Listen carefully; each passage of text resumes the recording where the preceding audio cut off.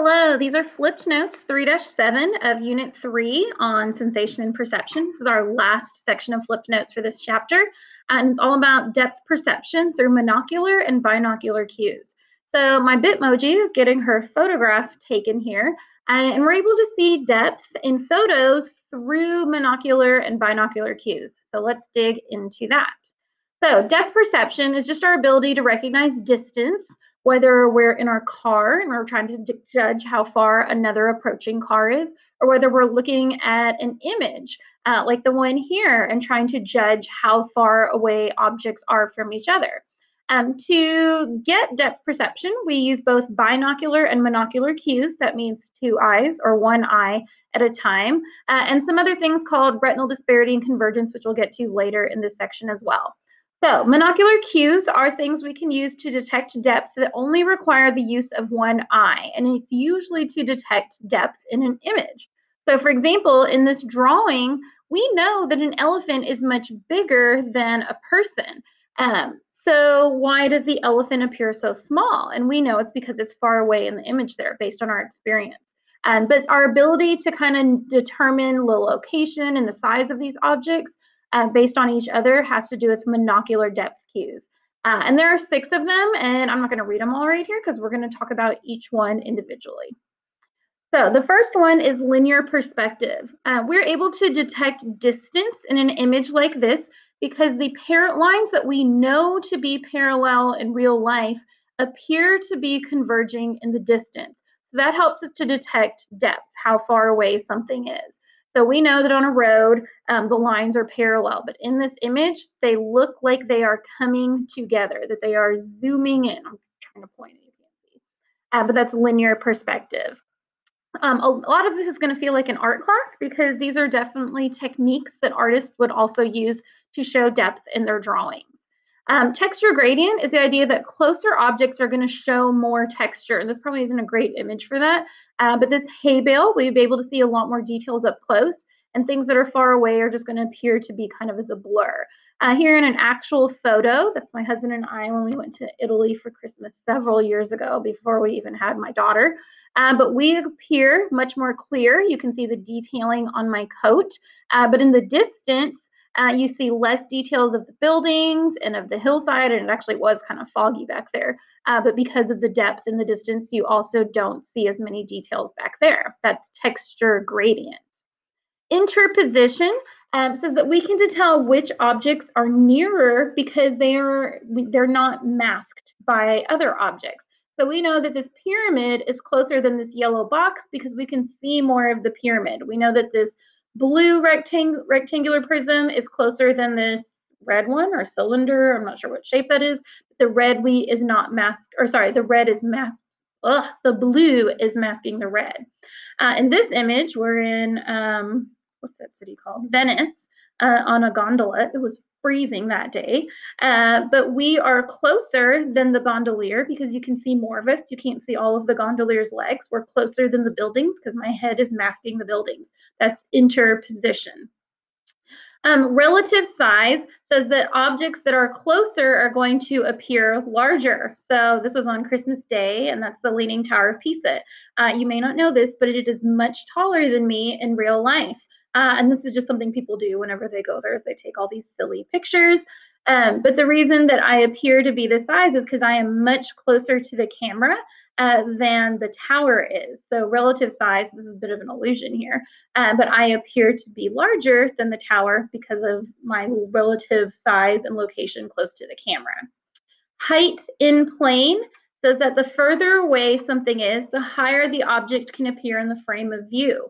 So my daughter and I, this is in the teacher workroom, we're trying to put stuff in the teacher's boxes. I am higher up in the picture. So bottom of the picture down here, she's down here. I'm higher up in the actual frame of view because I am farther away. The next one is actually one that we can't see just from a still image, but it's called motion parallax. And that's the idea that if you were to look out the window when you're in a car, the closer objects seem to move much faster than the more distant objects. And they also look like they appear to be moving in opposite directions. And so motion parallax, if you just look real close outside the window, kind of like the side of the road, those things look like they're moving really fast. but you're also moving fast past, houses that are, a mile away. But why does it look like those things are moving very slowly with the distance? That's motion parallax. So those were all monocular cues. These are binocular cues, things that you can do to detect depth using both of your eyes. The first is retinal disparity. So let's break down that word there. Retinal, as in what your retinas see in your eye, and disparity is the difference. So the difference between what your retinas are seeing. So each of your eye detects its own image, that you get a different image in both eyes. But what your brain is doing is comparing those two images. And when there's a significant difference between what your left eye and what your right eye sees, it tells you that an object is closer up. So if you're to hold your finger right in front of your eyes and do the left eye, right eye, left eye, right eye, your left eye is seeing, for me, it's seeing the bottom of my finger, the bottom side of it. My right eye is seeing the other side. It can see my fingernail and the front of my finger. So my brain is saying, okay, these are pretty different images from what's being seen by my left retina and my right retina. So that's telling me that that object is closer to my face. But when it's farther away, when I do left eye, right eye, even when I'm looking with my left eye, I can still see both sides of my finger. So because there is not a big difference or disparity between what my retinas see, then that tells my brain that object is farther away. Our other phenomenon here is convergence. So convergence is when your eyeballs turn inward towards each other. So when your eyes look at something very close to you, they actually have to cross a little bit. So as an object moves closer and closer and closer to you, your brain detects how much your eyeballs are turning inward. And if it knows that your eyeballs had to turn inward more, then that object is closer to you. So it's detecting that little change in how much your eyeballs have moved. Both of those are going to help you to detect depth, but they require both eyes. Some optical illusions. So we've looked at detecting depth. So generally the Gestalt principles are going to help us to see things accurately, but sometimes things don't show up and that's accurately, and that's when we have an optical illusion. Perceptions based on inappropriate assumptions or discrepancies between visual stimuli and physical reality. This one here with the arrows is known as the Moeller-Lyer illusion. So in the top image, it appears that that middle arrow with the different ends to it is longer than the other two, but both of the bottom two are longer than the first one, when in reality, the middle line of each of those is the same length. But it doesn't appear that way because of the surrounding arrowheads. That's the Moeller-Lyer illusion. The moon illusion, I don't actually have a description typed on here, but it's the idea that the moon appears much, much bigger when it's closer to the horizon than when it's higher up in the sky, it looks much smaller. And that's because when it's way up in the sky, we don't have an object to directly compare its size to. So the moon is obviously much, much bigger than the Capitol building. So because we have an object to compare it to, the moon appears bigger. Another famous illusion, this is called the Ames room. And these men are actually all three about the same height. But this guy looks significantly smaller than this guy. How is that possible? And the difference is that that room is not as it appears. It is not a normally shaped room. The room is actually trapezoidal in shape. The floor is not level, and the ceiling is also not level. And we'll talk about this one a little bit more in class. But the perception looks like these guys are just different heights, but it has to do with the shape of the room. Sometimes objects that can be represented two-dimensionally cannot actually exist in real life. If you take a look at this one closely, it looks like he's climbing up the ladder, but then he's also standing down the ladder. There's a famous artist, M.C. Escher, and we'll try to look at some of those illusions in class of things that work in images but not in reality. This is an example of bottom-up processing, and I've got some more about that here at the end of these notes. So some other things, perceptual constancies. So we tend to see familiar objects as having a standard shape, size, color, location, even when we know that other things in the picture have changed, like the angle, the perspective, or the lighting. So these are perceptual constancies. We also have shape constancies. We know that this door is still a rectangle, even though in this image, when it's opening, it changes its shape. Like it's actually more trapezoidal. Here, it's a total different shape, but we still perceive it as a door, as an object we know, because that's what our brain is used to. Brightness constancy is our brain is wanting to see these as the same color, whether it's dark or light. Same thing here, that these tiles are the same, even though over here they appear darker and over here they appear lighter. It's a color constancy.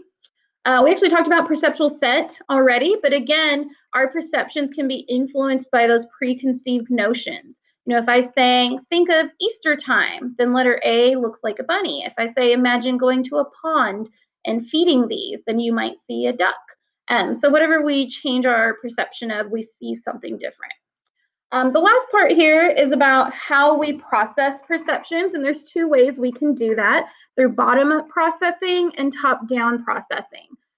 Through bottom-up processing, we tend to see the parts and then we see the whole. So this would be like if you were listening to music, but you're able to hear individual notes in the music, that maybe you can pick out the bass guitar, or you can pick out the melody.